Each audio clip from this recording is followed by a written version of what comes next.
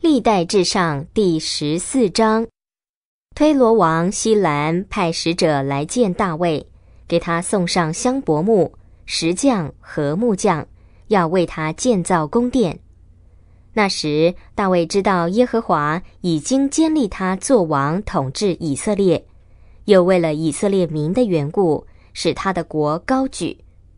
大卫在耶路撒冷又娶了多位妻子，并且生了很多儿女。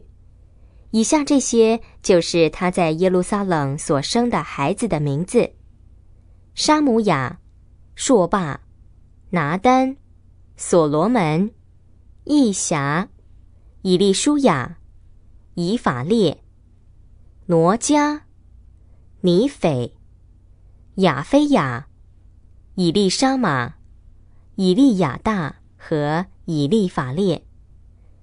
非利士人听见了大卫受膏作王统治以色列人，就全体上来搜寻大卫。大卫听见了，就出来迎击他们。非利士人来到，亲近了利乏音谷。大卫求问神说：我可以上去攻打非利士人吗？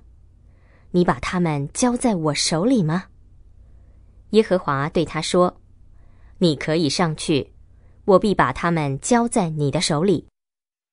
非利士人上到巴利皮拉辛来，大卫在那里击败了他们。大卫说：神借着我击溃我的敌人，好像水冲破堤岸一般。因此他们给那地方起名叫巴利皮拉辛。非利士人把他们的神像遗弃在那里，大卫吩咐人用火把他们烧了。非利士人又再入侵那山谷，大卫又求问神，神对他说：不可在后面追赶他们，要绕过他们，从桑林对面攻打他们。你一听见桑林树梢上有脚步的声音，就要出战，因为神已经在你前面出去击杀非利士人的军队了。于是大卫照着神所吩咐他的去做，他们攻击非利士人的军队，从基遍起，一直攻打到基色。